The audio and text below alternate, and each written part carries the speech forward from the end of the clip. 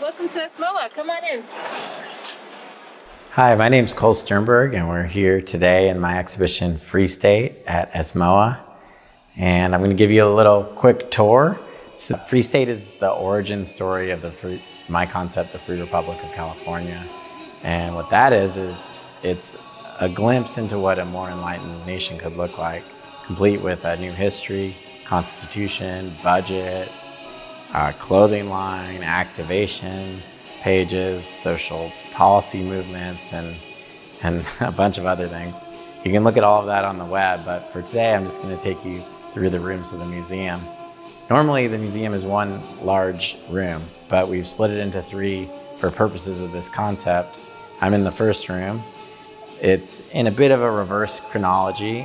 This first room is confusing to viewers when they walk in. Is it a store? Is it a graphic design office? Is it sort of a fancy canvassing office? What happened in the museum? There's lots of different thoughts that could come to mind, and they're all kind of correct and incorrect. My idea is that when you really dial it down, it's just meant to elicit a feeling of something big about to happen. For instance, this wall features the budget, which is 54 pages, and it's difficult to read in one place, let alone with half the pages upside down. But here it's in printer's proof form with the idea that it's about to go to print and be launched into the world. And the same can be said for the clothing line, the website, the posters, the lawn signs. All those things in this room feel like they're just about to come to the world. The plywood is conceptually aligned with that as well. It feels like the beginning of something. And then you move into the second room where you get a much different feeling viscerally. The ceiling is lower, the walls are beige, the carpet's green. Although it's a big room, you feel a little more enclosed, and the works in here are small and voluminous. So it feels more like a history museum or a law office. You don't really know what's happening necessarily. For me, it feels like the brain bubble of the concept, and touches on many subjects from environmental sustainability to police and sentencing reform, to international relations and human rights.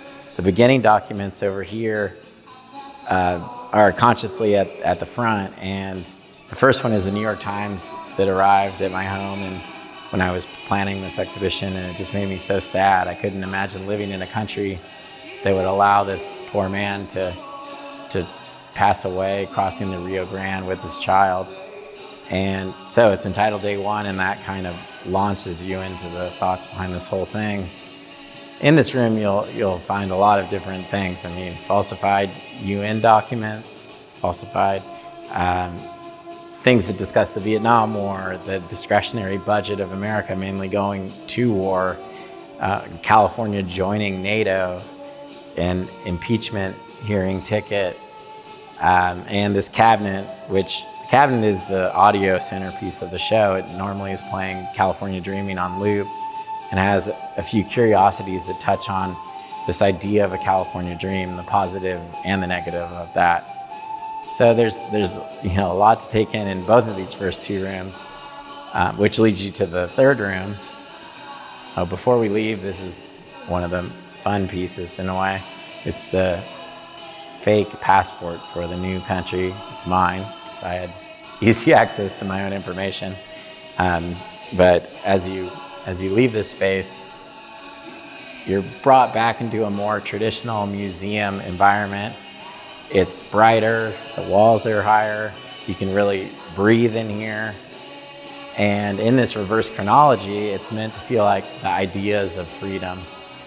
First being, getting rid of this big gate, for instance. It feels really Anglo-American and sort of brutal about privacy and property rights.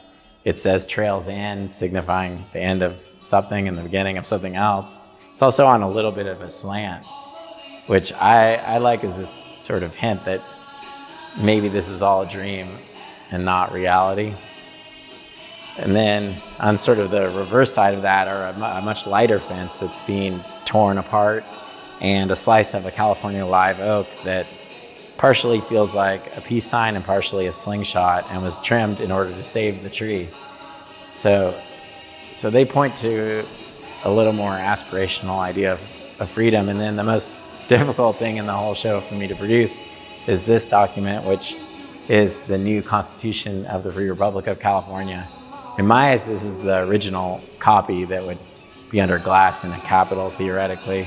And it does, I think, a very good job of creating a legal structure that functions in a contemporary society versus, you know, a document that is not living and can't even contemplate, I don't know, automatic guns, let alone the internet or flight or any of these things that our US Constitution had, you know, no idea would come.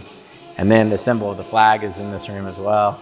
I'm not personally that big on the flag worship, hence it's hung not correctly or whatever, portrait-wise. And the colors in it are meant to reference the Pacific, the environment, peace. The seal does the same thing. The one remaining element of the Bear Revolt flag and the first flag of California during Mexican occupation is this red star. It just felt like a nice, subtle way to address history without having to support some of the other ideas of the previous flag. And then finally, you're left with the most quieting and positive thing, which is this Pacific Ocean rising to the horizon and the sunset. And the scale and the installation were done this way in order to make you feel that you're really walking into this and moving beyond our current concept of a country towards something more positive and enlightening and communal.